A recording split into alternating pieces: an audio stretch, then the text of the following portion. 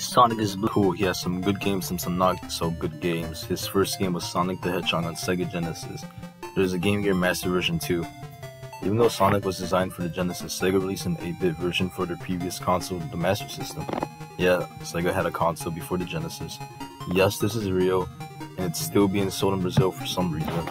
It was also on the Game Gear, which is the way most people played the 8-bit Sonic 1. 8-bit Sonic 1 is completely different from Sonic 1 on the Genesis. I mean, of course it is. The Genesis is way more powerful than the Master System and Game Gear. I will mostly look at the Game Gear version since it's the most common, and both versions are very similar, only with a few differences, like some of the sprites are different, some of the levels are slightly changed. The Master System version has a bigger screen, and Sonic having no nose in the Game Gear version. So this game starts off with, wait for it, Green Hill Zone. This game follows the same plot as the Genesis version, with Sonic having to stop Dr. Robotnik from doing evil things and taking the 6 Chaos Emeralds. There are only 6 at this point. To get to the Chaos Emeralds, you need to find them in the levels. There are special stages. To get to the special stages, you need 50 rings and then reach the end. The special stages only have rings, no emeralds, but you can at least try to get extra lives.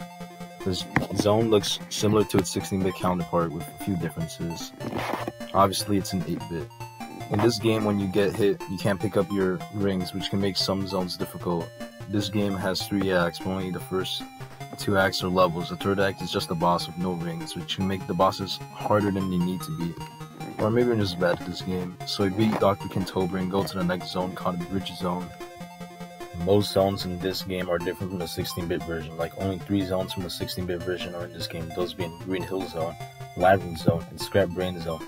So it's good they chose the best zones to die a lot in. This game doesn't really have a lot of parts where you can go fast, it's mostly just standard platforming. Act 2 is an auto-scroller. Yes, there is an auto-scrolling level in the Sonic game. Other than that, this level's good. This level's fine. I like how it looks with all the trees and stuff, but here you do a lot of vertical platforming. Also, since I'm playing the Game Gear version, I can't really see where I'm about to jump to and can't see some obstacles. So if you're playing the Master System version, you probably have a little bit of an easier time playing this game as you have a bigger screen and all that stuff. But don't worry, because the next zone is the Labyrinth Zone. I love this game. The zone is very boring when you're not dying. You move so slow when underwater. Some of the air bubbles just don't appear when you need them to, which makes this level even harder than it already is. I died at this boss like 50 times. This isn't as difficult as the 16-bit version, as there are only 2 acts and the acts are short, but this stage can be a real challenge. Next is the other stage from the 16-bit Sonic 1. Scrap Brain Zone. Very epic. I'm starting to wonder why they brought only these 3 zones to this version. Act 1 is alright, but Act 2 was kind of confusing when I played it for the first time. Act 2 is like a maze where you have to press buttons to open different doors that lead you to the exit. After a while, I figured out how to beat this stage.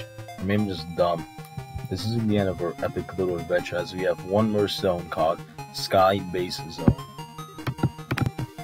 I kept dying to these stupid electric things. After dying like 500 times on Act 1, I got to Act 2, which is a little easier than the first act, but still hard. The final boss is not that hard, as the fire on the ground isn't that hard to avoid. We get to Dr. Eggman, kill him, and then end credits. So this game is short, it takes like an hour to beat this game, and there really is not that much of a reason to play this game as just play the 16-bit version. That's like better and more easier to get to play. It's still interesting to play this game.